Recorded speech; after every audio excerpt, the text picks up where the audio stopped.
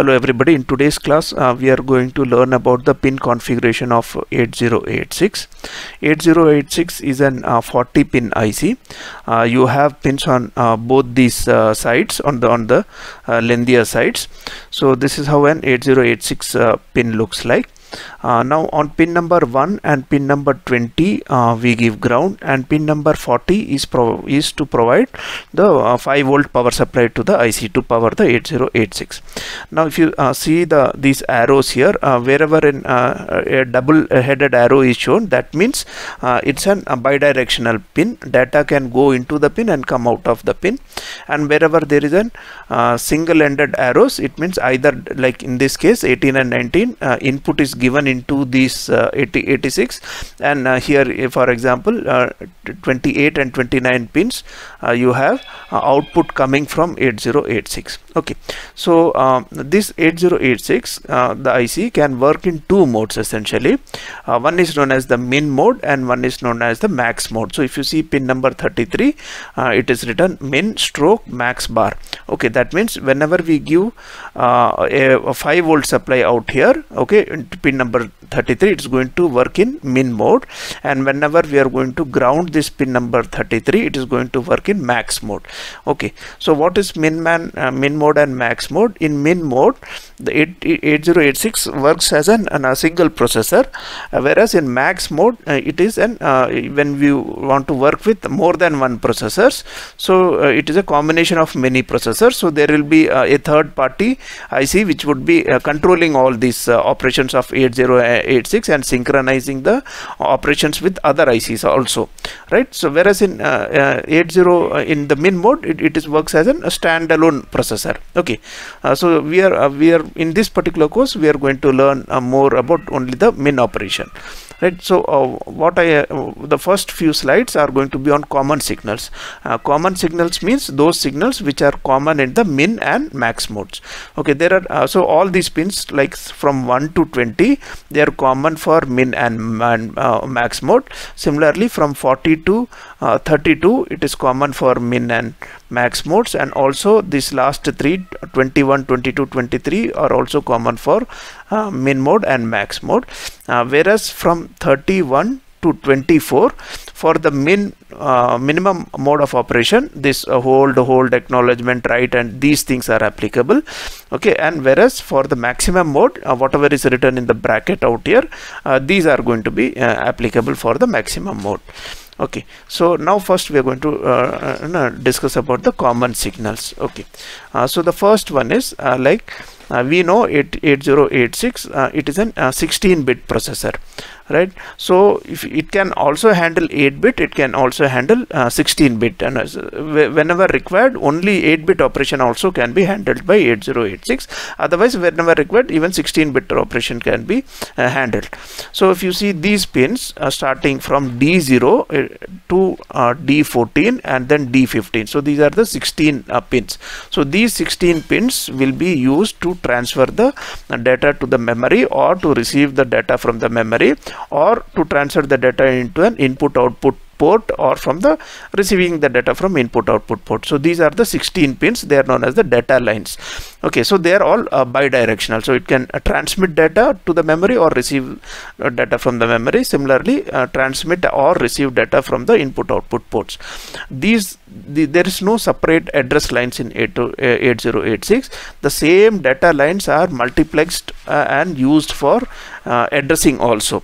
That means whenever I want to address a memory, I am going to first place the address in the address is like, it can 8086 can address up to 1 megabit of information, right? So 20 lines are required. So these 16 lines will carry the first 16 bits of the address lines. Okay, and then once the address is placed here, during that time only the memory is being accessed. Okay, and then subsequently it will be demultiplexed, and those address whatever was placed here will be saved in a latch, and then in the next clock clock, the same lines will be used for transferring of the data also, right? So these lines are multiplexed with the data. Okay, these pins, okay, these pins will be used for in one clock cycle. It will be used in the first clock cycle. It will be, the address will be placed there, and then it will be latched. It will be latched, so that data needs to be preserved, because even when the data operation is being done, the address lines requires to be preserved, and those particular memory location requires to be powered, right? So that address is preserved through a latch. That we will see today itself in this class how it is happening, right? So okay, so those are that's why it has been multiplexed, and now you require 4 more lines. Okay, so these are the 4 more additional pins which are going to give me the additional 4 bits for the address, because address requires 20 lines, whereas the data requires only 16. So these are the 4 additional pins that are used to place the higher bits of the memory from 16 to 19, right? Okay. Now whenever whenever the address is being placed, so all the pins from 2 to 20 and 38 to 35 will carry all the address, 20 bit address. Okay, and whenever the data transfer is happening from between the memory and the microprocessor, right, then these lines will become free, right? These 4 lines, because only 16 lines, rest of these memory pins from 2 to 16 and then 38 to 35 will be only from 2 to 16 and then 39. Okay, these will the pins which will carry the data, whereas because it's only 16-bit data, whereas these 4 pins, they don't have any purpose. So during this operation, when the data is being transferred, these pins will carry the status. Okay, this is again, if you see, since this is all output pins. Okay, so there is no input coming through these pins. Okay, either during the address mode, the address bits will be placed here, the higher address bits will be placed here, or when data transfer is being carried out, during that time the status will be placed here. So there are 4 status flags: S3, S4, S5 and S6. Okay, so S3 and S4 in combination will tell, okay, which is the code, the particular code or the particular instruction which is being executed. It is in which segment. Okay, so 00 stands for extra segment, 01 stands for stack, 10 stands for code segment, code data segment, and 11 stands for data segment. So these 2 bits together, okay, when the data transfer is being done, so this will indicate which is the segment, okay, in which this instruction is being carried out. So this indicates those 2 segments. Okay, and S5 indicates, okay, the interrupt flag. We know one of the flags is interrupt, and we can set that flag to 1 or 0 by, we have that STI and clear and set instructions, where we can set the flag of the we can set the interrupt flag, right? So once that interrupt flag is set, only then the external interrupts will be enabled for this 8086. If the interrupt is 0, even if there is external interrupts, okay, those interrupts will not be serviced by 8086. Okay, so now to give to the external controller that what is the status of the interrupt flag, so this S5 will be used. Okay, and S6 is always 0, so that is not used, so that is always 0. Okay, so the next pin which we are going to see is BHE dash. This is known as bus high enable. Okay, so it is there is a bar also given here. That means whenever BHE is 0, that means I am going to the operation corresponds to an 16-bit data, right? So suppose I am placing an address as 10,000. Okay, because it is 20-bit line, so hexadecimal 5 bits are required. So let me just call it as 10,000. So if BHE is 1 out here, Okay, that means it is bus high is not enabled. Okay, because it is, if it is 1 here, that means I am going to either fetch the data from 10,000 a single byte, or I am going to write one data into that memory location. It could be either read or write operation, right? But whereas if BHE signal is 0, that means now it is going to be an word operation. That means in whenever, if it's a write operation, then the data is going to, a 16-bit data is going to be written into memory location 10,000 and 10,001, okay, as a pair. And similarly, if this is low and if it is a read operation, then a 16-bit data will be read from memory location 10,000 and 10,001 together as a word. So this is used in conjunction with the address lines to indicate whatever address we have placed that is corresponding to a single byte or a word. So this is used in conjunction with this. So when we see the memory organization block diagram, so we'll see how this signal is used to select a word or a byte. Okay, so this is another very important signal which comes out from 8086. Okay, so the next signal, common signal, is min max, that we know, that is used to select the mode of operation. Okay, then you have something known as an read. Okay, read is whenever we are going to the microprocessor is going to read an operation from the memory. Okay, that means the memory is going to provide the data to the microprocessor, to the microprocessor. So you need to tell the memory, okay, now I am going to read. So that this signal is given to the memory to tell that, okay, it's a read operation now.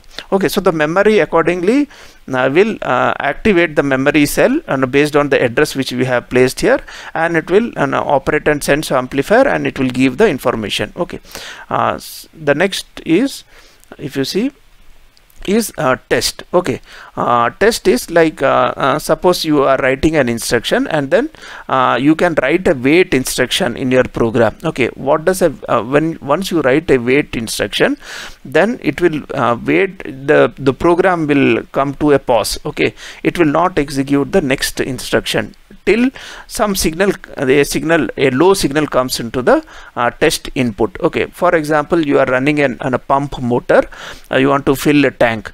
Okay, so the instruction you have given is switch on the pump. So you have sent some data into an output port.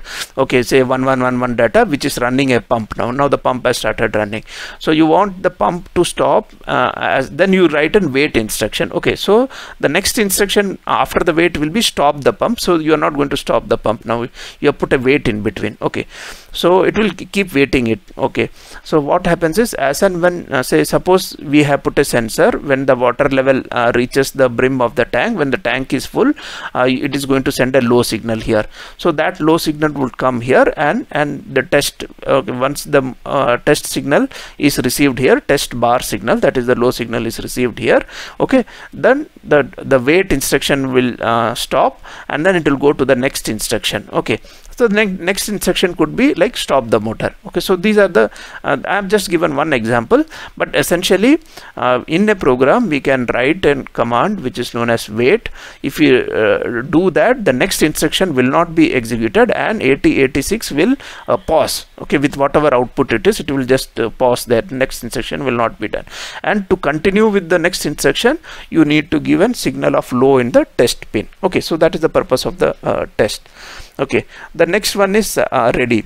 So many a times when we have slow, like the 8086 can normally be operated at 5 megahertz clock. Okay, that means in every clock pulse you have 200 nanosecond difference, right? So sometimes you might connect a memory device or input output device which is slower in an operation, right? So it's a slow device. Maybe it could be a motor which once you give a signal, it will take some time for it because of the inertia to move to the next position, right? So in those cases, okay, you can have a ready signal coming from the memory or the input device that whatever task has been given to me, I have completed that. Okay, so on completion of the data transfer or whatever data we have provided, so a ready signal. So you can have a program where the next instruction is executed only once the ready signal is got from the output device or from the memory. Okay, so that is the purpose of the ready signal. And then this is the min max pins, which we have already discussed, min and max. Okay, what we can do with that. So it is an max is active low and min is high. So we generally, when we are operating in an standalone mode, so we need to give an 5 volt supply to the min pin here. Only then it will work as a standalone mode. So because min, you see, it is not bar out here, max is bar. So whenever we want to operate in min, we need to give a 5 volt supply at pin number 33, right? Okay, now let's see some of these pins. Okay, these functions are specific to min mode, so that's why it's written min mode signals out here. Okay, let's see each one of them at any given. So this is data transmit or receive. Okay, so if it is 1, that means we are going to tell the memory that the microprocessor is going to transmit some data. So the memory will be ready for receiving the data, right? So similarly, when I'm okay, so the data bus, okay, the data bus will be connected to the memory through a bidirectional buffer. So the transmit buffer will be enabled in this case. Okay, and this is receive. When it is low, that means the microprocessor is going to receive data. So it keeps the memory ready. It tells the memory, okay, now you are in the transmit mode. So this is pertaining to the memory, to the microprocessor, not with the memory. Data transmit means 8086 is going to transmit the data, and if this pin goes low, that means 8086 is going to receive the data. Okay, now the next pin is this is known as data enable pin. Okay, data enable pin is these two works closely related to each other. Data enable pin means we know these pins, they are multiplexed. Okay, these pins, the address and the data are multiplexed with each other, right? So initially when the address is being placed on these pins, okay, this will be high. Okay, so that the data is disabled. Okay, this is active low, there is a bar here. So whenever we are using these pins for address line, okay, as address lines, so this pin will be high, and whenever these lines we are going to use for data transfer, this pin will go low. So that is why it is known as data enable pin. Okay, so whenever this goes low, so it is like it will take for any data operation move. We will see that the timing diagram also. Whenever we are writing a data into the memory, or we are receiving a data from the memory, it requires a few clock cycles, generally 4 clock cycles.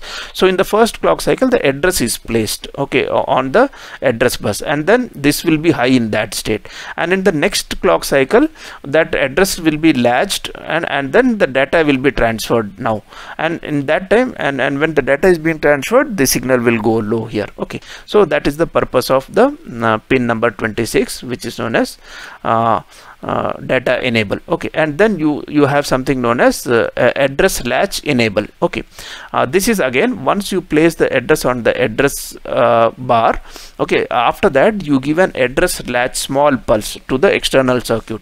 Okay, and that pulse is given to a latch. So now the address will be latched. Okay, and then the next clock cycle, these address lines, data will be placed in these address lines, but still you will require the address lines, right?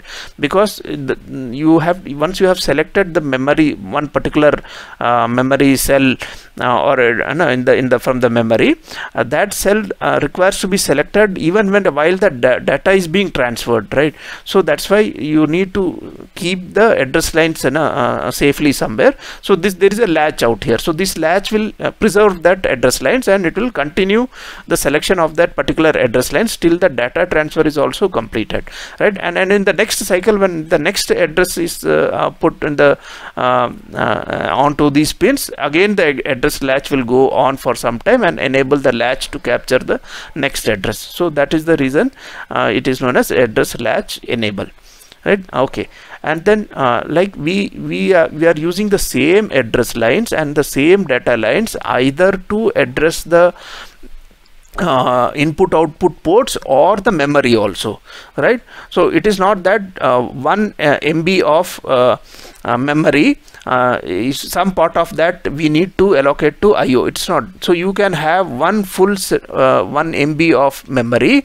Over and above that, you can use the same address lines to address IO ports also. Okay, now how to distinguish whether it is a memory operation or an IO operation? So this is the pin which will give, like suppose I give an move operation, move AX within square bracket say 5000 or 1.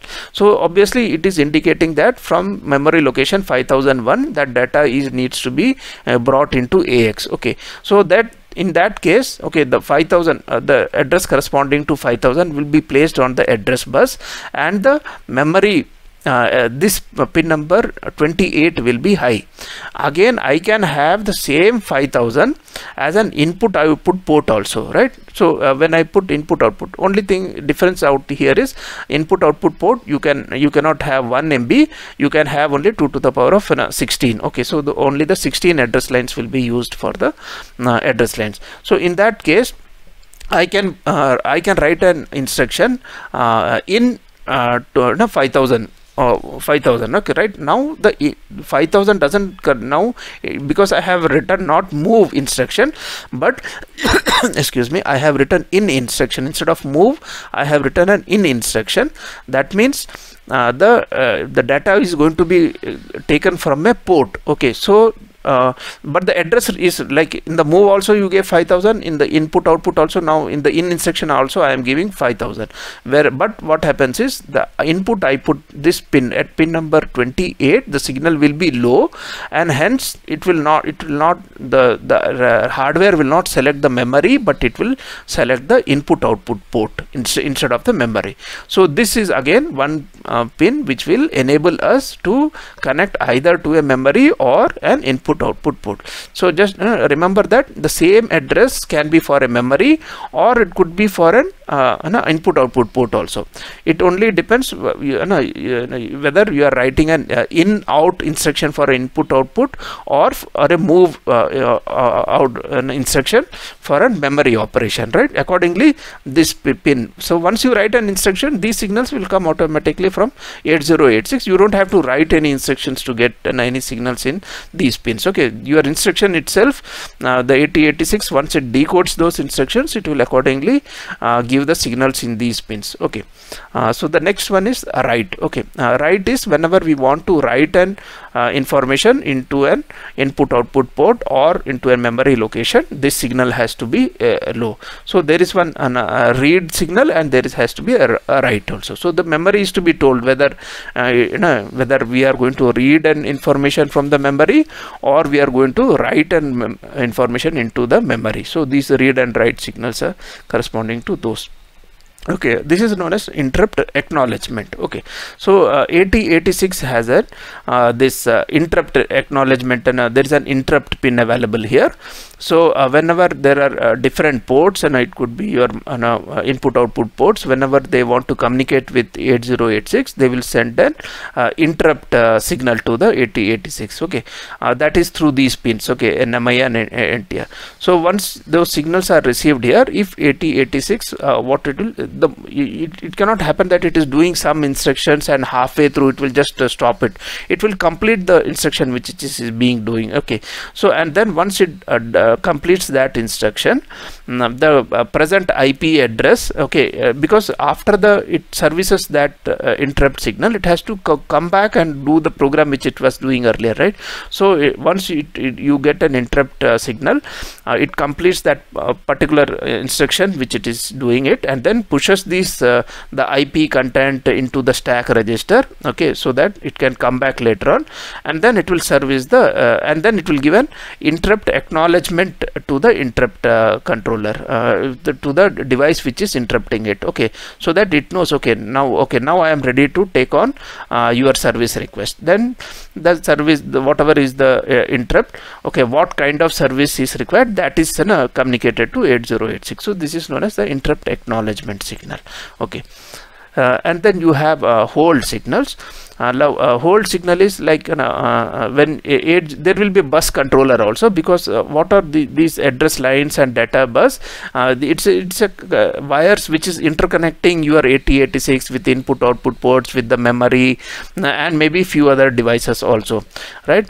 Suppose initially I have written a program and I want to dump that program into the memory location, right? And since I have written a program using an MASM or a TASM compiler, when I'm dumping it into the memory location, there's no role for 8086 there during that operation, right? And it can be standby mode once I dump the memory, and then it can start executing, taking data from the memory. So during that operation I can tell hold to 8086. Okay, that will be done by the bus controller. Once it tells hold to the 8086, all these pins from inside will go in high impedance state. Okay, so all these data lines and the address lines, they are freed from 8086 control. So all those wires, now the whatever the compiler can have direct access to your memory and put the data into the memory. Okay, so that in that case 8086 relieves the bus. Okay, bus is nothing but a set of wires which is going to connect these pins with various other devices like memory or ports and things like that. Okay, so that is known as a hold. Okay, this is hold. This is then external circuit will initially give an hold signal and request 8086, okay, you please relieve the buses. And once the 8086 says okay, now I am relieving it, so it will relieve the bus control. Okay, so once it is even when you have to transfer a bulk data from memory to memory, okay, that also, in that case also 8086 doesn't have a role. So in those cases also the bus controller can directly transfer data. So because before transferring this data, once it places an hold signal, 8086 gives an hold acknowledgement signal. That means okay, now I am going to relieve my pins from the data bus. You can do whatever you want with the bus. Okay, so that is how it gives an hold acknowledgement signal out here, right? Now okay, after hold, okay, there are three status signals out here. Okay, these status signals are also 8086 tells its status to the rest of the controllers, and because you are not working in isolation, so there will be other devices which will be monitoring the performance of 8086, like bus controllers, timing generators, and these things. So those ICs, so it will give the status. Okay, like 000, it means an interrupt acknowledgement. 001 means it's reading something from the input output port. 010 means it's writing some information into the input output port. Okay, so these are various codes. So these three bits, they just indicate the status of the 8086 to the external controllers. Okay, coming next to the next pins. Okay, these are again, like we know 8086 is known as a pipelined architecture. Why it's known as a pipelined architecture is there are a few queue registers available in the processor. When one instruction is being executed, okay, the next instruction is brought and kept into the queue, and the decoding of those instructions and keeps happening in the background. Okay, so that no time is lost. Okay, so you can refer to the first or second lecture in which this is explained slightly in a better manner. So in the queue register, essentially I have the next opcode of the next instruction which requires to be executed. So that comes into the queue registers, and in the queue registers it is decoded. So there is a decoder which will tell okay, what is the exact operation, which arithmetic or logical operation which requires to be done. So these two pins, they indicate what is the status of the queue register. If 00 means there is nothing happening in the queue register, 01 means the first opcode is being like any opcode will have an opcode, and then it will have some data, right? So there are actually, since opcode can go as long as 6 bytes, you will have 6 registers in the queue, right? So 01 indicates that the first part of the opcode is being decoded. Okay, like if it is a first part of the first byte of the opcode generally gives the instructions like move, in. Okay, we know that, right? So that is add, subtraction. So that part is being executed. So 0 1 means that part is being decoded, right? And 1 0 means the queue is empty. Okay, and 1 1 means you have after the opcode you have the you have sometimes move a b and then you have the destination, right? The source data, right? Similarly, if you have an add instruction, add, and then you have some source data or immediate data. So if that the second part of the op instruction is being decoded, then the status will be 1 1. So essentially these two will indicate what to the external controllers and what is the status of the queue registers. Okay, so that is what is these two pins indicate. Okay, and then you have two more pins here, okay, which are so now these last, okay, I just missed out. Okay, after the hold signals, okay, this hold and hold acknowledgement were in the minimum mode. These three pins are for the maximum mode signals, right? In the minimum mode, these pins have a different function, right? In the minimum mode, if I go back here, in the minimum mode it has a read, write, memory, and a data enable, address latch animal. These are the functions which are there in the minimum mode. Now we are talking about maximum mode. In the maximum mode, the same pins have a different functions. So here these are the status function, these are the status ones, these are the queue queue status, and this is known as the, in the maximum mode again, right, it is known as bus request or bus grant. So now we are talking about max mode when there is one central controller and there are several processors. So you are working in a complex environment. In these cases, okay, whenever these two pins are used by the central controller to tell the 8086 please relieve the address bus and the data bus, okay, because somebody else is going to use the same data bus. Okay, bus is, again I told, it is only a set of wires which are going to connect. So the same address lines will be connected to some other controllers also, to the some other memory also, because the same memory can be accessed by this processor or by some other processor also, right? So we are working in a mixed mode of operation. So as and when here we want this processor to get itself isolated from the address bar and the data bar.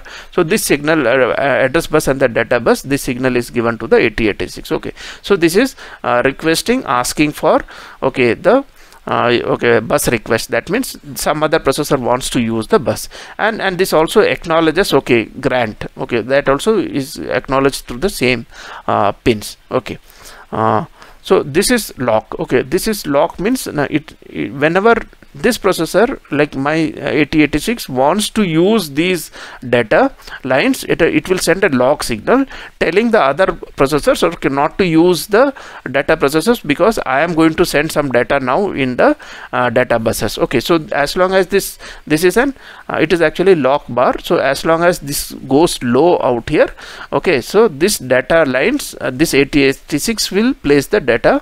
My 8086 is going to place the data in these data lines, and other microprocessors will not place any other data into those lines. Okay, so this takes control over the data lines. Okay, so it gets logged. So the data line gets logged with this microprocessor. So this is known as the lock pin out here. All right, so this we have seen. Lock we have seen. So that's all. So in the next class I'm going to discuss about the hardware implementation, memory organization, where the function of these pins will be BHE and the address lines and the data lines and memory input output, these pins. Okay, these all will be further clear. Okay, I'll also put some examples also, and then we will make the things very clear in the next class. Okay, thanks a lot.